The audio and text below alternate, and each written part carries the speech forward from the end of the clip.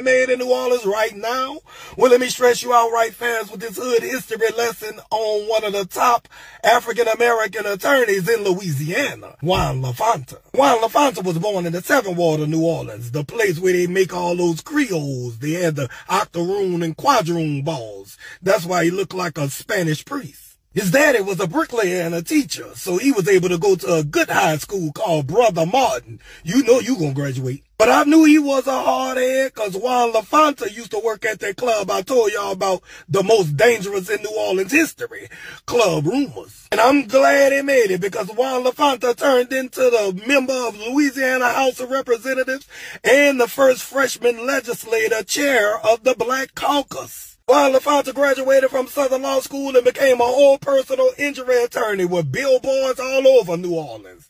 Call Jaun Lafonta for your legal troubles and call him to ask him was I lying about Club Rumors.